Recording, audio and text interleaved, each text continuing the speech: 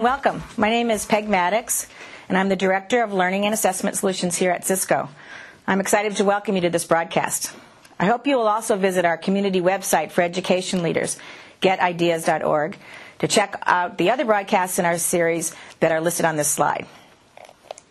We will have time for a short question and answer session at the end of today's presentation. So as we go through the presentation, if you want to ask a question, look at the small icon of the hand in the lower right hand part of the screen and type in your question, and then we'll answer them at the end. Today we'll be looking at some new ways of thinking about pedagogy that can better meet the needs of 21st century learners. I'm going to be sharing with you a project-based learning pedagogical model that is part of our Education 3.0 vision. Education 3.0 is a term that we and our education partners use to describe the next generation of educational thinking. It's an in-depth vision of global education transformation designed to empower learners to thrive in the 21st century. So today's broadcast will be in three parts. First, I'll present our pedagogical model.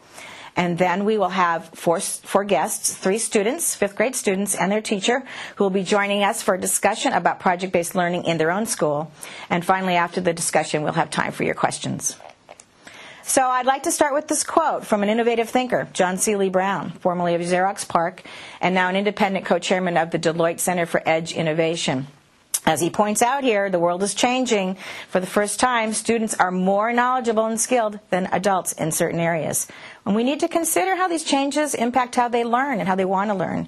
We also need to be mindful that students have certain capabilities and skills that need to be allowed to flourish in schools, as well as their personal lives. Another author, Canadian author and professor Don Tapscott, became popular with his book 10 years ago, Growing Up Digital, The Rise of the Net Generation, which discussed the impact of the first generation to come of age in the digital world. Now he's followed up with a study of 10,000 young people, $4.5 million study of students between the ages of 10 and 30.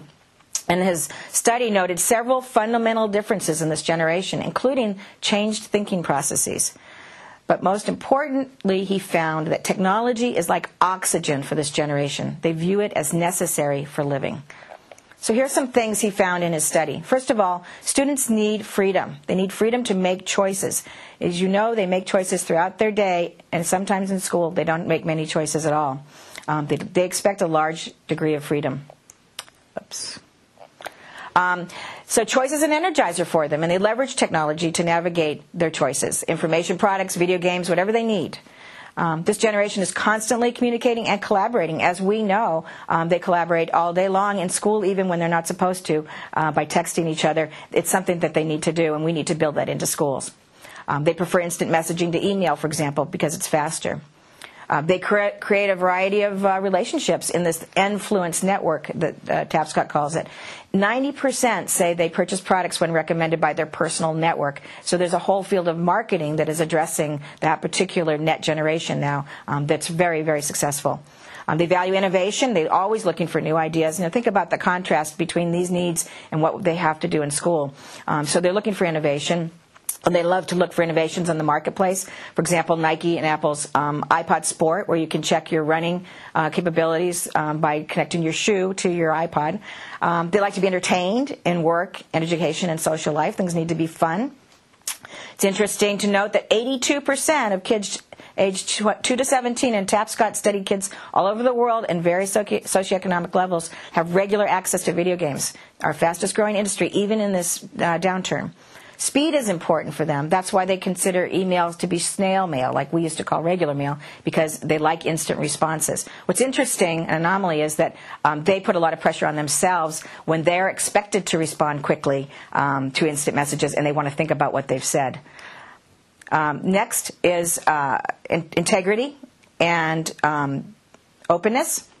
They expect and value honesty. They can detect when other people are not being truthful, and they're very good at detecting when people are not being transparent. And it's interesting because they're markedly tolerant and fair. Again, their diversity of their collaborations on the internet. They like the ability to customize, as we've seen in Facebook and MySpace. These people are more often producing on the internet versus just consuming it. And they use social networking to create real and imaginary identities. A lot of these people have multiple Facebook pages, some with their real name, some without.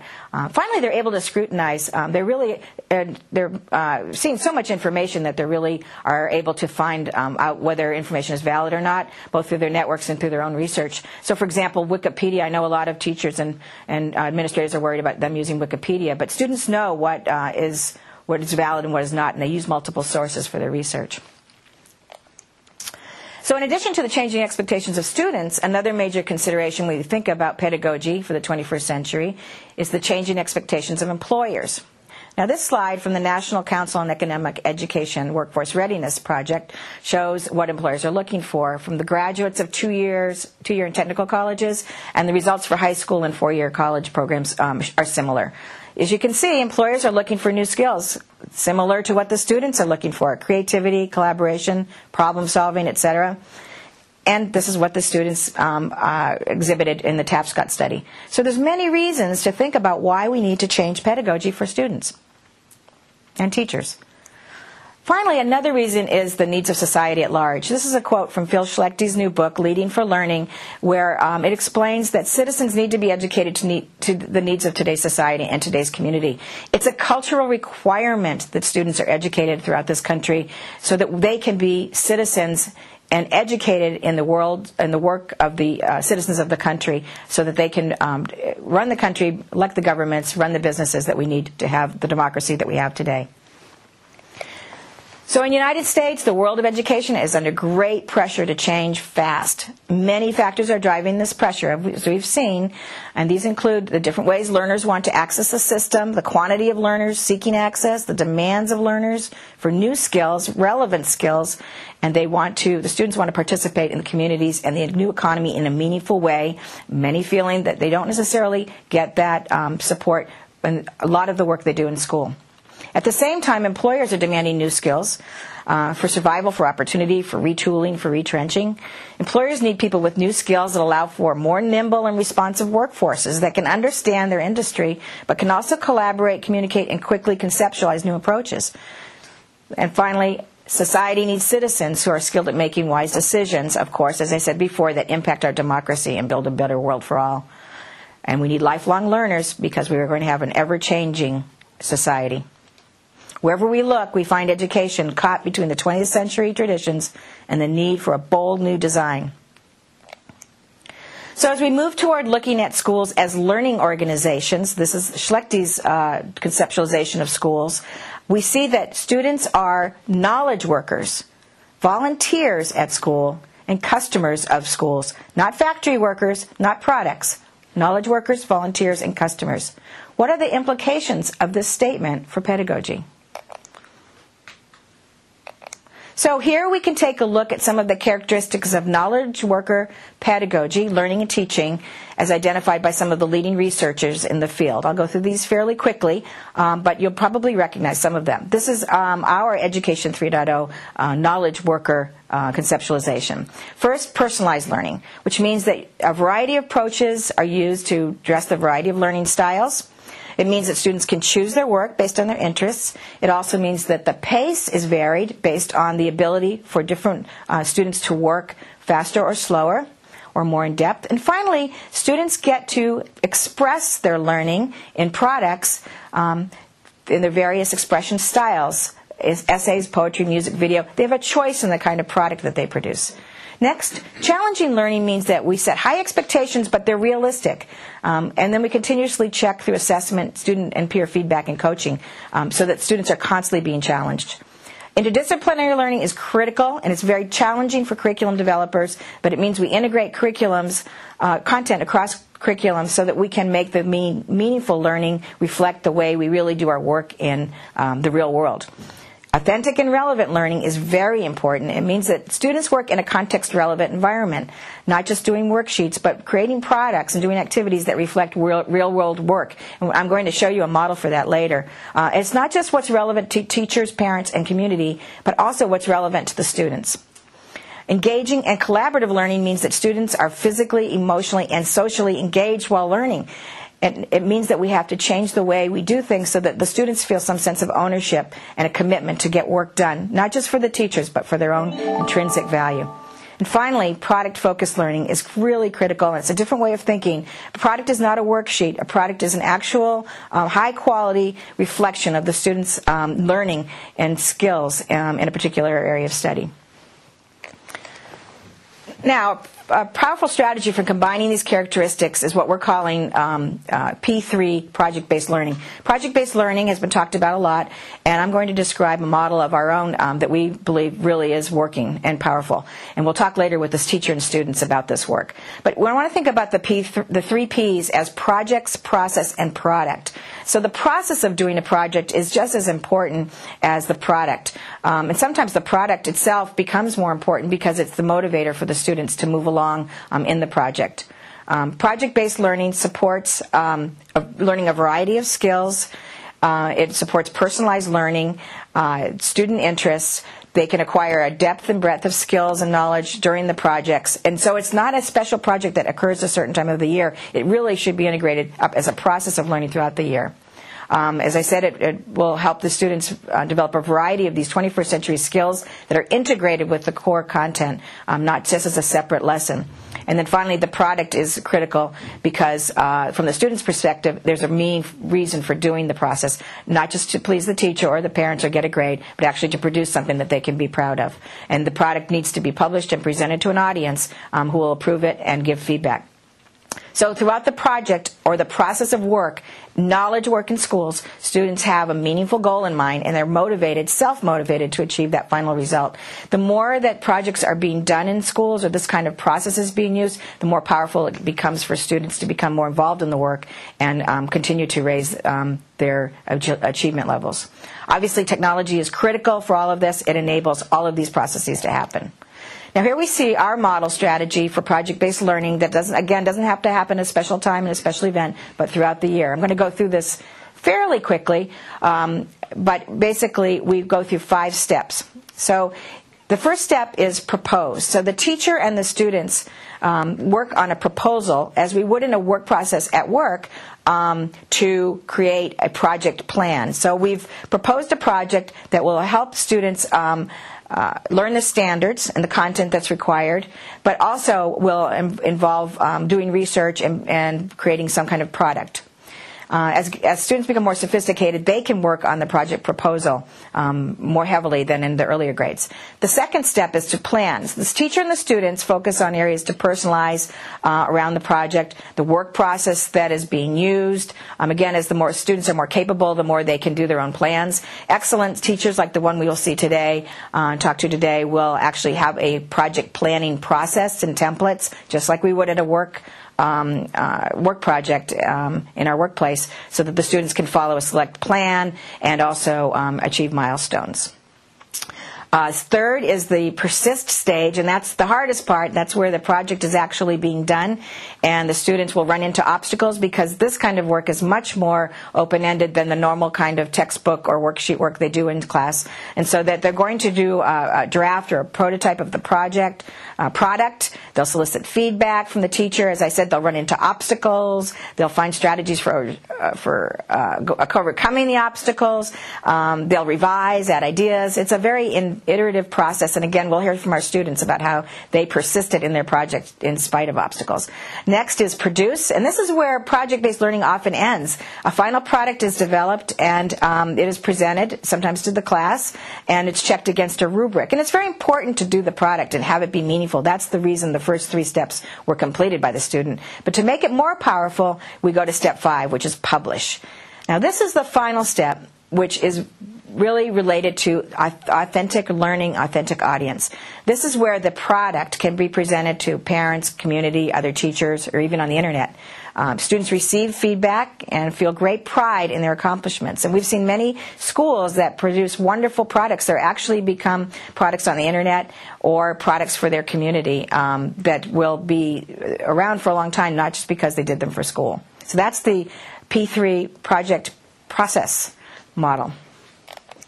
And so in summary, the P3 pedagogical strategy for project-based learning includes the major characteristics that I mentioned earlier based on research and education, as well as what's been studied by writers such as Don Tapscott.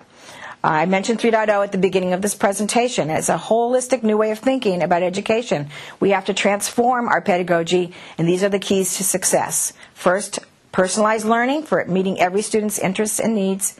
Challenging but realistic expectations. Interdisciplinary to start to bring the core subjects back together. Authentic and relevant to the students as well as society. Engaging and collaborative so that the students can really feel meaningful work is being done in their school. And then product-based focus, which is going to be something that I think people need to focus on more in the future. And this will help students acquire 21st century skills as well as the core and specialized knowledge. And finally, a physical product and performance that will reflect their capabilities. Now let's go to a short commercial break, and then we'll be discussing this project-based process with some students and their teacher. Welcome aboard Flight 1120. Please be sure your luggage is stowed. Your seat backs and tray tables are in their full upright and locked position. There are 6 exits on this plane. 4 doors, 2 exits on each side. And 2 window exits over the wing. To fasten your seatbelt, insert the flat middle end into the buckle until it's locked securely. To tighten, pull the strap. Your mobile phones and other electronic devices should now be blah, blah, blah, blah, blah, blah. If necessary, oxygen masks will drop from above your seat. Remember, secure your own mask before helping others. A water evacuation. Unlikely. But just in case, your seat cushion could be used as a flotation device. Please take a moment to locate the exit nearest you. Last year, 320 million hours were lost to airport delays, not to mention all the time spent flying. You can also inflate the vest by blowing into the tube. Introducing the end of lost time and the beginning of productivity. Cisco Telepresence. Meet more, travel less. That's the human network effect. Cisco, welcome to the human network. Now it's my pleasure to introduce our guests who are implementing project-based learning in their classroom on a daily basis. First, let me welcome Lissa Hughes. Hi. A 5th grade teacher at McEntee Academy in Alum Rock School District in San Jose, California. Welcome, Lissa. Welcome. Thank you for having me. We'll also have with us 3 of her students. Raynor Takalog. Hi. Hi. Marcus Nanola. Thanks for having me. You're welcome. And Charles Lasich. Thanks for having me. You're welcome. Welcome, all 3 of you. I'm hoping to get some more information about how you did project-based learning in your classroom. But first I'm going to start asking questions of your teacher. So, Ms. Hughes, can you please share with us why you did project-based learning and how you planned the projects for your classroom?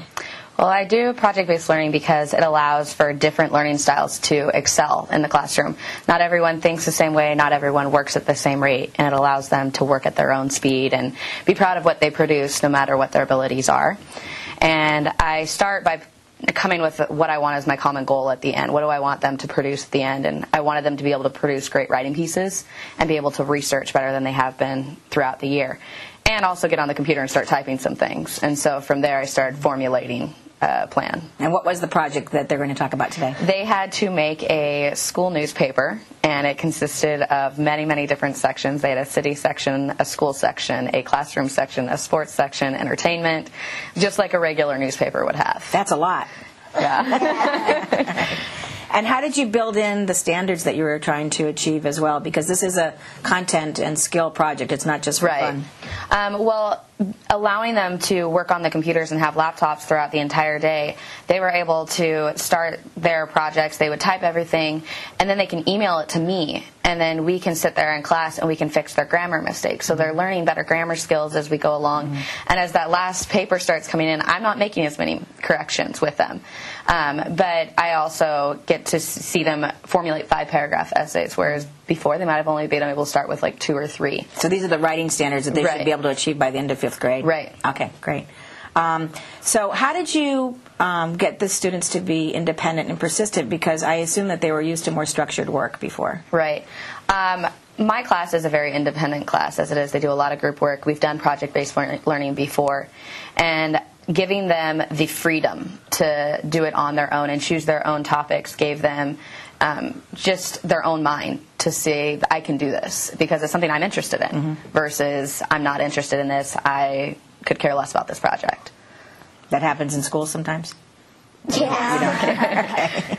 Okay. And then what outcomes did you see in them? What learning outcomes, skill outcomes, maybe social outcomes as a result of this project? Well, especially in these 3 students, I saw Raynor really take off as like a journalist. He really loved writing about sports, like really started taking into like the sports broadcasting. And from that, I decided to take away a few of the other articles and let him go deeper into the sports part, because he was doing so well with that. I was like, well, why not just keep going with that? And I made modifications to other projects along the way based on what they were doing well with. Charles didn't really like writing all that much before, and realized that he could start writing at the end, and was producing great pieces. He wrote about a fake basketball game, but it was absolutely amazing the way he wrote it. It was like he was at the game. Wow, it's amazing. Yeah. And Marcus? Marcus is an overall great writer, but it really, I like that it really honed in on his researching skills, because he can write great pieces and he's very precise. But it really allowed him to start broadening his resources and get into the internet. So it's very personalized for all the students, and you did this for all of the students in your class. Right. Fantastic. Okay, now we're going to ask the students some questions. Okay, so first of all, I'm going to ask you about the topics that you chose and what you learned. So I'm going to start with Raynor. Where did you? It sounds like you kind of zoomed in on the sports, but what specifically did you learn about and write about? I learned how to write better, because sports is like my favorite thing. So I told Mrs. about an idea, and she started to like it, and then she gave me more sports to write and gave me less other things to write. What specific sports did you write about? About basketball, and that's all. Okay, Marcus? I think that this project helped me be more organized, because I was always an organized person. But now I could keep track of time, due dates, when to turn it in, and that really helped me, and that's still going to help me. Okay, and what was your topic of most interest? Sports was the most interesting one. I mainly did it mostly on basketball, because that's my favorite sport. Now, didn't you find a famous basketball player from California as your key person from California article? Oh, yeah, Jason Kidd. Yeah. And why is he important? He's important because in the Bay Area we don't have many great superstars in sports, and he's still playing in basketball, and he's a good player, and a lot of kids look up to him as a player and a person. Great. And Charles, you wrote about a basketball game. Yeah. How did you make up a basketball game? I took 2 of my good friends, Raynor and Jeffrey, and I named the basketball game the Shorties, because they're most short. And I because I seen how they both played, and they played pretty good, and I would know if they shoot, they probably won't make it, or they probably will. So you wrote all of that in your story? As if it was a real report on a real basketball game. Yeah. That's fantastic. Okay, now let me ask you some questions about the type of work that you did. How did you stay organized, Charles? Because I heard you might not have been so organized before this project. I lost 2 of my things, and I couldn't find them at home, and I couldn't find them on the 2 computers at school.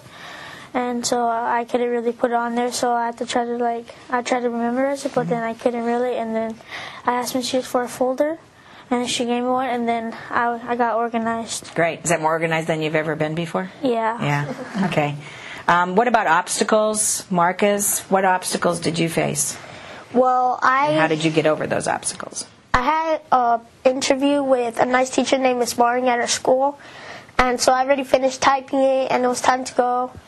And I put it in my desk, or at least I thought I did, and then the next day I couldn't find it, so I guess I misplaced it. I was looking around, but instead of just wasting my time, I just decided I'm not going to find it, might as well just retype it. And that really helped me, but now I have to stay organized so I won't have to do it twice. Right. Now, you had a similar, Raynor, you had a similar challenge with a teacher. Can you talk about that and how you overcame that? Yeah, because I interviewed a teacher named Miss Gardner, and I was kind of nervous because I thought she would say no to me. But then I decided I needed that for my grade, so I decided to ask her, and she said yeah, and I got like a 10 out of it, 10 out of 10 out of it. Wow. And so you overcame your fear of having to interview someone and someone that was maybe kind of a stranger to you. So next time did you interview anybody else after that? No. But when you do, you'll probably be more comfortable? Yeah. Yeah, excellent. So you're proud of yourself for that. Great. Okay. So what do you like about project-based learning? What are some key things that are different about this learning than the normal work you might do other times at school? Marcus? I think the best parts are that it makes it more fun, and we're still learning at the same time while we are having fun. And I think it helped us learn a little bit more because doing worksheets, it's pretty boring, and you get distracted, you don't finish your work, you won't get to go to recess. And I think project-based learning helped us learn. Okay. Raynor? Well, I like about project-based learning is that it gave me another choice of being a journalist, because if I don't fulfill my sports dream, I could become a journalist instead. Which is your sports dream is being a basketball player. Right.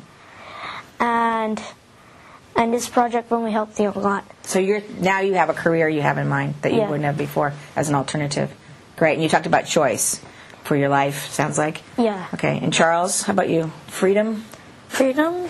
I really liked it, and I really didn't because I kind of got carried away. And, yeah. So it was hard to stay on track? So I would go, one time I remember I took my chair and I sat next to Miss Hughes, and so I wouldn't get distracted. Oh, okay. So there was freedom, but... Yeah. Okay. Now, you all said about your friends you collaborated.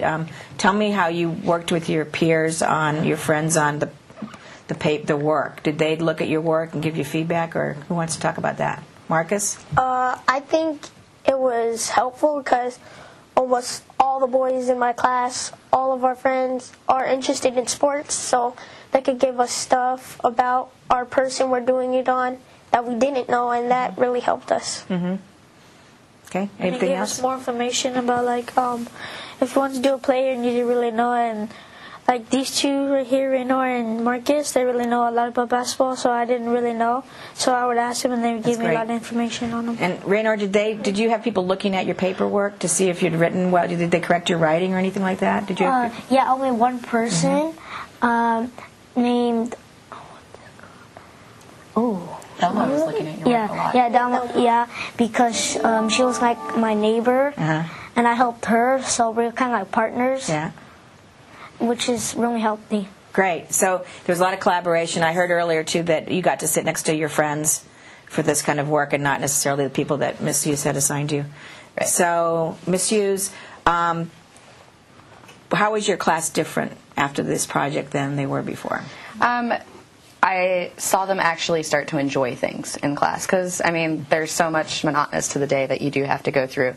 And I saw them actually take hold of their learning. They took hold of what they wanted. They wanted to be doing it. Mm-hmm. It was something they came in every day, and if I wasn't saying we're going to start our newspapers right away, they actually got upset about it. And, they're like, why not? And I was like, well, we have something else going on. And they got, to hear them upset because they can't do a project is kind of a cool thing. And one of the things, I think, to cap this off, one of the things you told me was that another teacher came in the room once and the students are all doing their project-based learning. Very, very busy. Right. Now, remember I talked about knowledge workers before, right? So Yes. it was like a workplace, and she came in and she was amazed that they weren't all sitting in their desks and listening to you talk. And Right. she said it was very busy. It was a nice little chatter. Yeah, and she came in and she was coming in to observe students for next year and whatnot, and she comes in and she says, wow, they're all working. And my students are sitting on the ground working, they sit in their desk, they sit at tables. It's where they feel most comfortable working, like they say they sit with their friends. Right. But they also know, like Charles, when he gets a little too distracted, he needs to remove himself. Right. So Great, excellent. Well, I hope that the audience can see that you have done the things that I recommend, Cisco recommends, and I really appreciate all of you coming here, and for you all three to take time away from your summer vacation to come to Cisco to do this for us. I appreciate it, and I hope that you all do really well in middle school next year too. It sounds as though project-based learning is really taking off at McEntee and It is, Academy, yes. and I think you'll probably have a great next year as well. Yeah. And I hope you all can apply this when you go to middle school as well. Thanks. Okay, now I'd like to take a few minutes to answer questions from the audience. So please type in your question in the lower right portion of your screen if you have any questions. So let's see what we have. Okay, first of all, the first question is, how does project-based learning approach work in practice in high schools? And I wanted to mention the school High Tech High. Many people have heard about High Tech High in San Diego. It's actually 8 schools now that are K through 12 that use project-based learning. But it's not that they do a lot of projects every day. It's really that they do process-based learning, where the students are always working on a project that produces some kind of a product, an artwork, a movie, a field guide for the bay. Everything is done very meaningfully for those students. And they're very successful. They have 100% of their students graduating from high school and going on to college or secondary school. So it does work in the high school. Again, it takes a lot of careful planning. I'm going to ask Lissa about that in a second because we have another question about that. So I will ask that question now. What are the practical challenges of preparing the curriculum and your lesson plans and all that to do project-based learning? What are schools going to face if they want to implement this approach? The biggest obstacle I have is facing the standards in the curriculum that we do have to face, especially the language arts programs and the math programs. Project-based learning is a lot easier to implement with science and social studies. So it takes a little bit more work and a little bit more structure to be able to start taking the language arts that you are supposed to implement and start pulling it with the science and the social studies and math and integrating it all instead of it just doing it in block by block by block, showing how they all relate together. Right. And do you collaborate with other teachers to do this preparation work? Will you be doing that next year? Yes. And on my 5th grade team, we work a lot together on creating project-based, learning in classrooms, and different classrooms take a different approach on it, but for the most part, we're all doing the same project. Right. Okay, great. So I have a question for the students here. So it sounds like project-based learning is fun, but is it just fun? Or do you really feel like it is schoolwork, and why would you feel that way? Because Charles? It feels like schoolwork and fun. Because schoolwork is like you get to do some papers where you have to write, and for just fun you get to research and so tell me about the research. How hard was it to decide what you were going to write about when you did research? Because you did look at a lot of things probably on the internet. Yeah, I'll just go to Google. What? Google? Yeah. Okay. And then I would just type up what I need to research, and it would give me some information. I'll click on it, and then I would ask my teacher if I could print it, and I'll print it, and that's what would be my information. Okay. Marcus, what about you? Is this just fun, something to do at the end of school after the tests have been done? Or is it fun, real schoolwork? Challenging, it's all sorts of things. But I think it was mostly challenging because it was fun, but it was challenging because we had to keep our papers in order. We had to get it by June 8th, that certain time, and that made it challenging because we usually turn in stuff late, and this time the issues didn't accept it late. Okay. Raynor, anything to add on that? Well, I think it was fun and educational because while we're doing research, we can listen to music, which was kind of enjoying. But that's not I also learned that once you go to research real deep, you can make a really good story. Great. And you talked about juicy writing when you wanted to make something juicy. Yeah. What does that mean? That you want something interesting that others that want to read it, that makes others want to read it. Okay. So you thought about your audience? Yeah. Okay, and that was something we talked about earlier about the what we call an authentic audience. So very good help. There is a question here on what evidence do we have that this type of pedagogy prepares students adequately for college and the workforce. And the studies that I mentioned earlier in the presentation definitely reflect on the success of project-based learning when it's been done. And project-based learning is not new. It's been around really for over 30 years.